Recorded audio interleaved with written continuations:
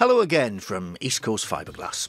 In today's video we're going to use cheap water-based clay, the same clay that's often used for pottery in schools, instead of a wax-based clay to finally produce a latex mask.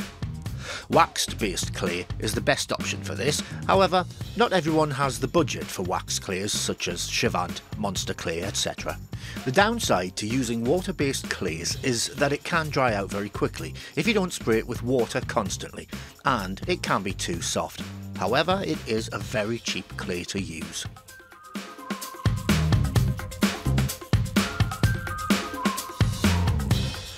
Once the sculpt is complete, you need to seal it. We used aluminium spray paint. Then form walls of clay following where you want your splits to be on your 2 or 3 part mould. These will form plaster flanges to allow your mould halves to be attached together.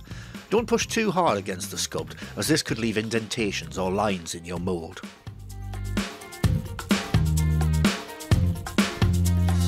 Then mix fine casting plaster and water together and apply to the sculpt and onto the flange formers.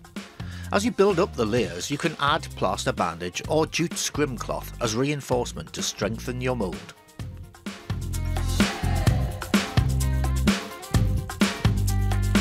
Once dry, remove the clay formers to expose the plaster flange.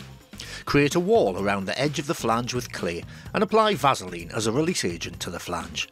Then repeat as previous to the other side, adding plaster and bandage.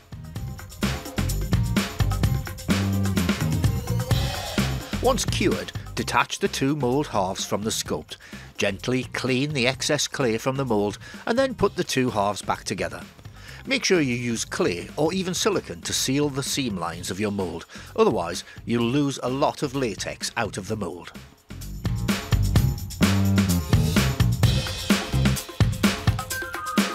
When ready, and confident all risks of leaks are taken care of, you can fill the mould with latex and leave it in there overnight.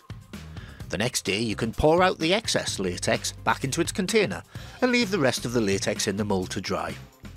If you find the skins too thin, you can always apply more coats of latex. The longer you leave the latex to dwell, the thicker your mask will be. It may take a few attempts and timing to reach a thickness you're happy with.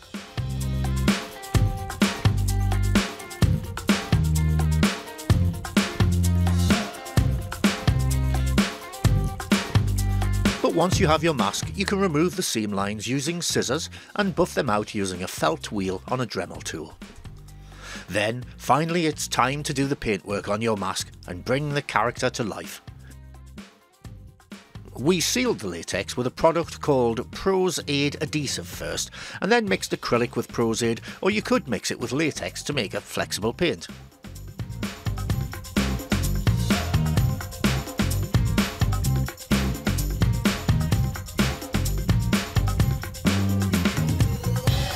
Special thanks to professional artist and sculptor Neil Sims for his expertise and sculpt work.